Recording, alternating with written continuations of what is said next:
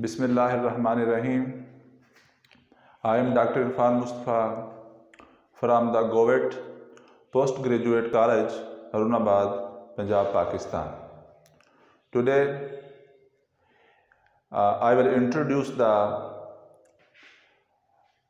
Biology chapter number 1, Introduction.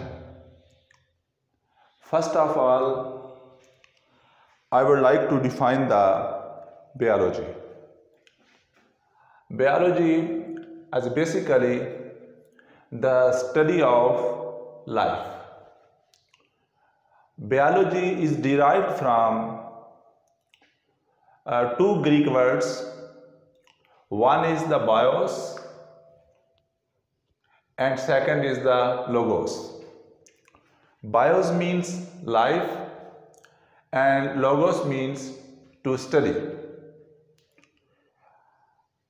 Biology is also defined as it is the study of understanding of the nature,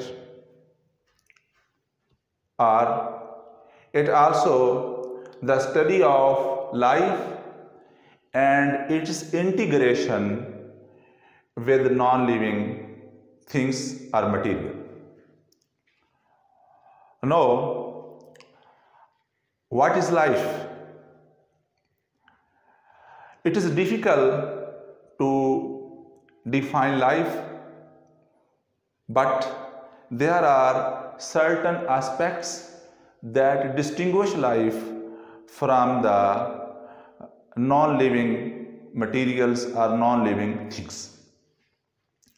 For example, the life having following salient features or characteristics, a few are mentioned on the board. Number 1 is organized, second is the cell. As we know, the cell is the basic structural and functional unit of the life, and furthermore, all the components of the life, all organelles of the and all reactions are highly specific and highly organized with reference to its functions, with reference to its structures. Third is homeostasis. Homeostasis means maintenance of the internal environment constant. The fourth is the respiration, that is inhalation of oxygen and exhalation of the carbon dioxide. Next feature of the life is the reproduction. A sixth one is the immunity. Immunity is the ability or tendency of the body to fight against the various invaders. Now, I would like to explain the major fields of specializations or major branches of the biology. First, a few are mentioned. I have on the board. First is the ecology. Ecology is the discipline of the biology in which we study the environment and its components, particularly abiotic and biotic and its interactions. Second is the embryology. The study of embryo is called as the embryology. Here we study the different stages in the embryos from zygote to fetus formation. Physiology. Next, the discipline or branch in which we study the functions of the cell. Morphology, a basically study of the external, and anatomy is the study of the internally after dissection. And paleontology is the branch in which we study the fossils. Fossils are the dead remains of the plants or animals and their impressions. And mostly it is present in the sedimentary rocks. Sedimentary rocks. Histology, the study of tissues. Evolution, the discipline of the biology in which we study the ancestral history.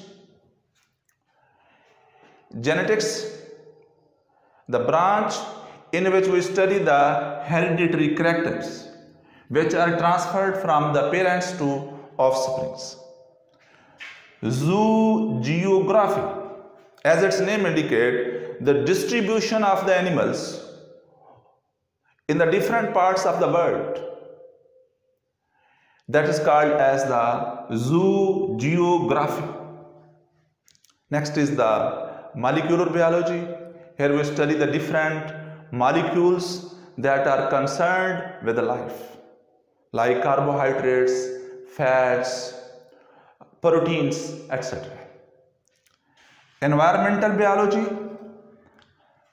the study of environmental components like organic, inorganic, and its interactions.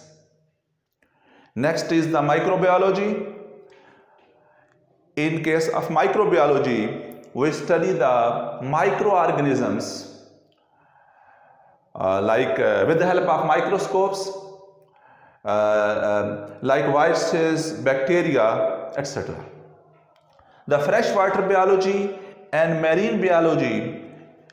In freshwater, both we study the water and its different parameters that affect on the life, that may be physical parameters or maybe the chemical parameters. The physical and chemical parameters we study, and it is interaction or correlation with life. Freshwater biology includes the rivers and lakes, and marine biology includes the seas and oceans. Parasitology, the next discipline, the study of parasites. The parasites are those animals which live by the expense of the host, that may live as ectoparasites or endoparasites. Next is the human biology. Human biology, the study of the human, is called as the human biology, and it is different aspects, maybe genetics, morphology, anatomy. The study of these aspects in this branch is called as the human biology. Thank you very much.